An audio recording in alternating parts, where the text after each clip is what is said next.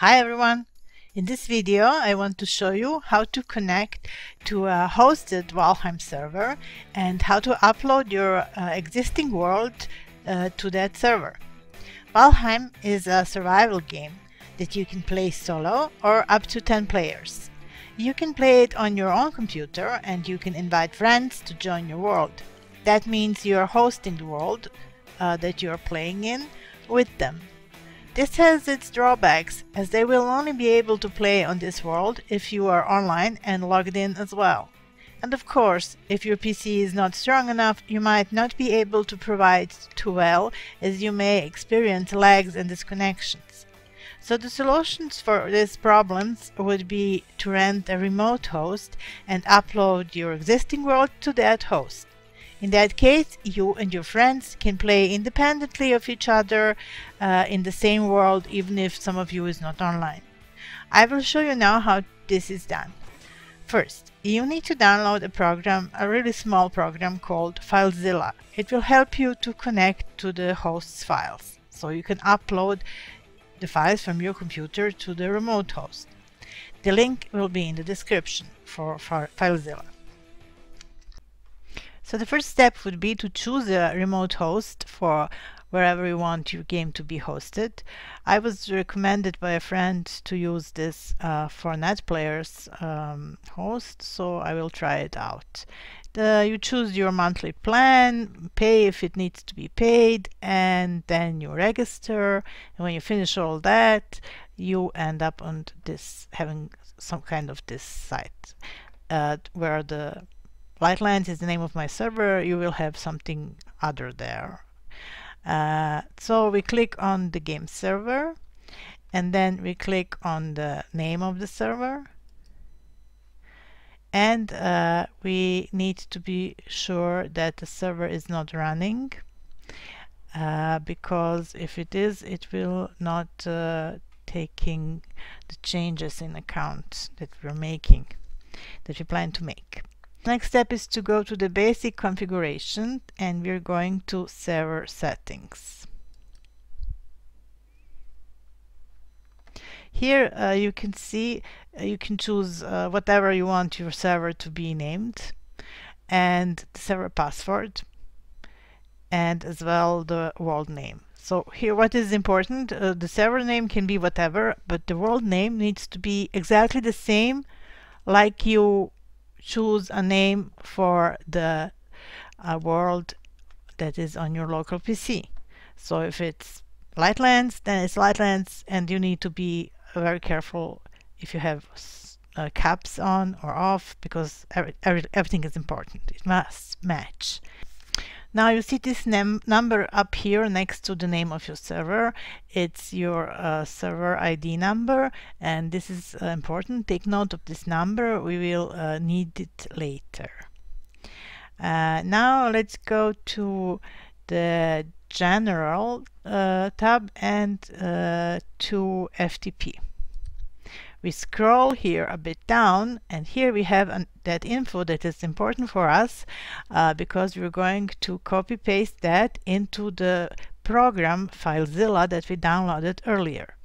So let's open up FileZilla, and here in the top you see empty fields that we need to fill up with this info. The only difference will be we will not, in the host name, we will not put upload.4netplayers.da, but saves.4netplayers.da.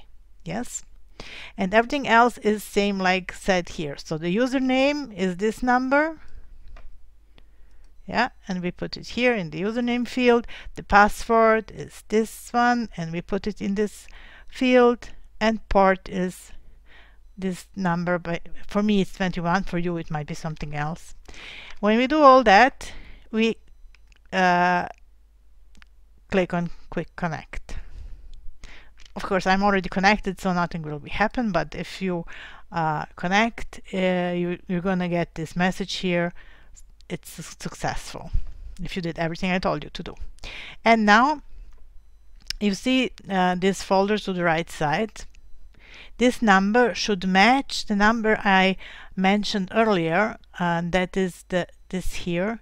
So this is my number. You're going to have some other number, but it should match the same number on this in this folder, because it means we are on the right place where we need to be. This is actually the folder on the remote host where we need to upload our files for our already saved world. So let's open this folder, and now we are going to enter config, Unity, Iron Gate, Valheim, and worlds. In case that you don't have this worlds folder, you need to make it yourself. So you're just going to right click in this field, create directory, and name it worlds with the exact letters like I used. And then inside of this folder, your folder will be empty, and you need to copy paste those files from your local PC. And I will show you now where you can find them. Let's open this folder and find our PC, the local disk C, and then we go to users, and then the name of your computer, however you named it, and then app data, local low, Iron Gate, Valheim, worlds, and here it is. So you copy this file, Lightlands, it's a database file, and the lightlands.fwl file, those two. You can directly just select it and drag it into the field here. I already have it there, so I'm not going to do it, but you just drag it here and it will copy it. Cancel. Okay. So maybe this is all we have to do with FileZilla, nothing else. So it's nothing too complicated.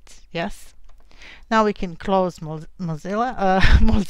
Now we can close FileZilla, and the last step is to connect this host with Steam, so we can enter the game through Steam. And how we do it is, let's open Steam, and here in the top you see View, and you go to Servers, and then I already have added it, but you go to Add a Server, and you need to put here a number. I'll show you where it is now. It is this number, yes, IP port. So the first number, this here, is the IP, and this is the port, yes, but we add it all together. But the thing is, I saw this advice in some other video on YouTube, and I'm really not sure why is this, but you always need to do a +1. So it's not going to be 2456, you're going to add 2457. And I did like advice and it worked for me, so I suggest you do the same. Whatever number you have here, the last four numbers, you just add +1. Yeah. So let's copy this and go back to Steam, paste, and so we're going to change the last number from 6 to 7, and click on this button, add this address to favorites, and you should now refresh by clicking this button down here, and the server should be on the list. Now you all have to do is to click on connect and put in your password.